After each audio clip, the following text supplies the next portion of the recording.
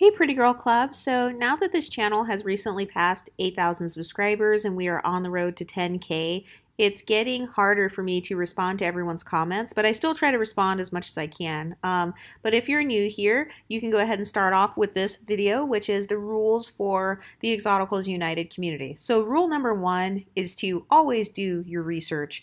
This is a channel that is based on research for the most part. I try to base my content on research, my own personal experiences, and observation. So I know that a lot of people who first come to this channel, if you only watch one video, you're not going to understand my content.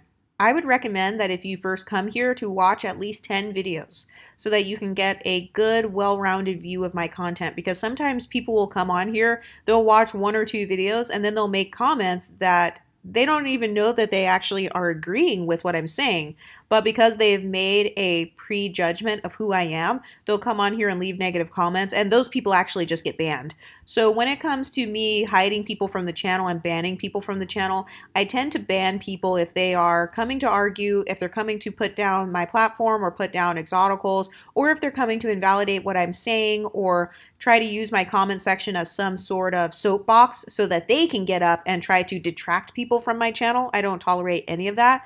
And so I will just go ahead and ban those people, especially people who are not critical thinkers as well. Like if you just come here spewing a bunch of rhetoric from Red Pill or from Black empowerment spaces where you haven't even fully listened to my channel and you're just judging me and judging the people here, you'll automatically get banned. So if you have been banned, I tend to reset my bans maybe about every few months or so.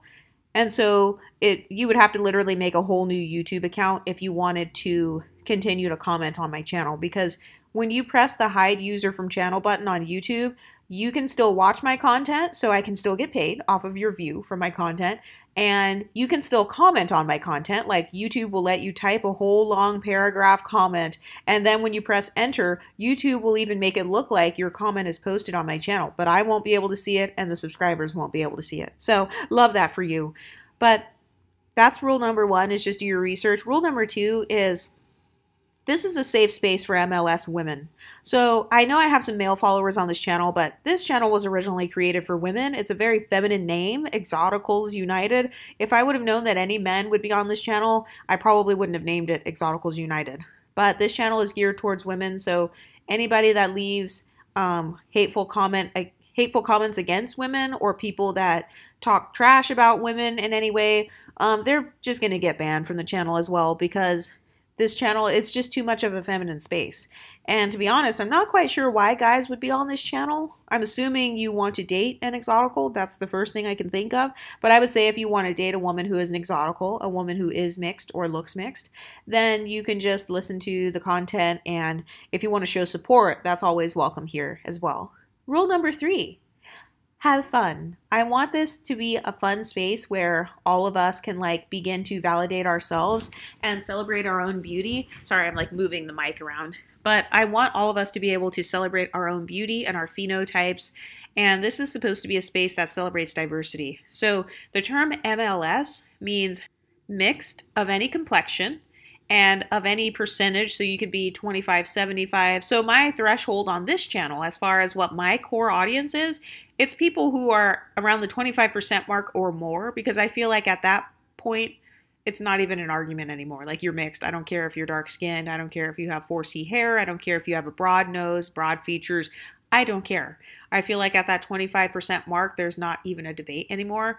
But the term MLS means mixed or light-skinned. It doesn't mean mixed and automatically light-skinned. It just means a person who's mixed of any background. You could be Blasian, you could be black and white, you could have some Arab ancestry or something. And then when I say light-skinned, I'm talking about people who have anywhere from a tan to light brown skin tone.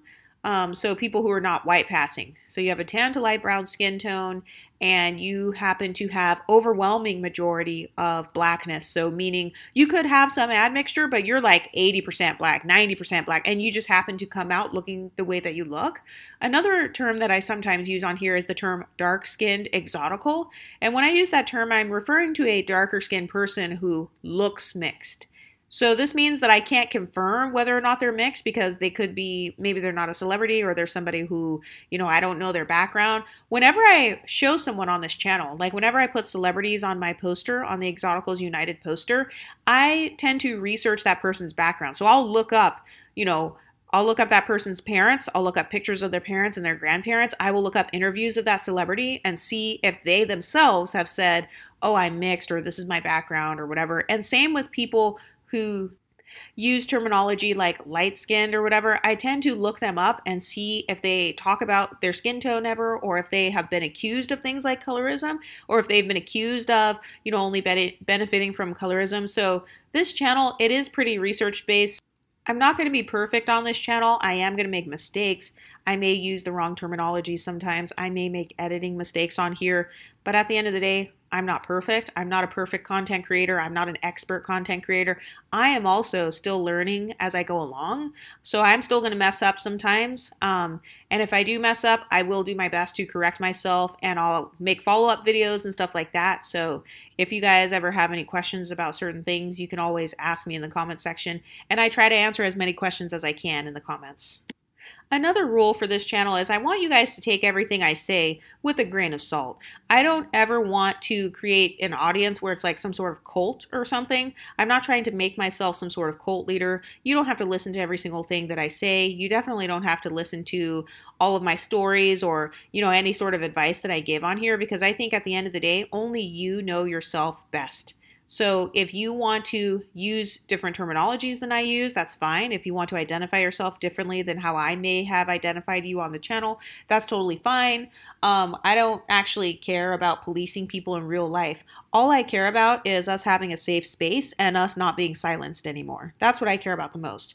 My next rule is I want you guys to make your own YouTube channels. I would love to see more people creating channels and growing communities and getting their exotical tax from YouTube and, just talking about their experiences, because the more that we all speak up as a community, the more that other people will stop bullying us, because I'm tired of people using anti-Black talking points against mixed people or against lighter skinned people as if, we are somehow invalid or something like that. And so anyway, let me know what you guys think of this video, and I'll talk to you next time. Stay pretty, ladies.